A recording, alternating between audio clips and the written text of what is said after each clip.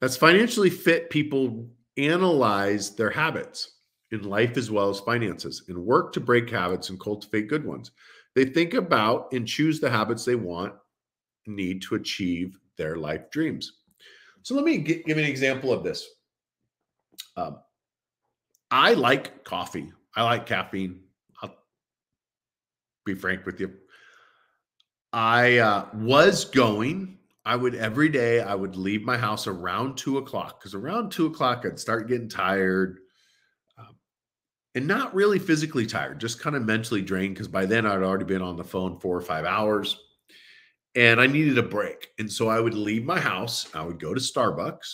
Why do I like Starbucks? Because prior to COVID, they were really nice people. They loved seeing you. They smiled. They welcomed you. They really made you feel welcome. And, it's just Sawyer and I at the house. And so I needed some adult time. And so every day around 2 o'clock or so, I would leave my house. I'd go to Starbucks, get an iced coffee, and then I'd go walk along the Boise River with my dog, take a 30 to 45-minute break, and then I'd drive home and I'd spend another 4 or 5 hours on the phone. That was my habit. Now, I can afford a $4 coffee. I can afford to drive there. And it wasn't even the coffee that I wanted. I wanted to get out of the house, and that was just my new habit. I haven't done that now in probably at least 2 months. And here's why.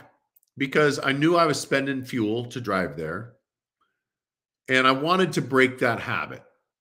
Yeah, I can afford the $4 in coffee. That wasn't the point. The point was I wanted to break it. So what did I do? I just bought some Starbucks cold brew instant coffee, and I started making it the night before, and I'd put it in my refrigerator.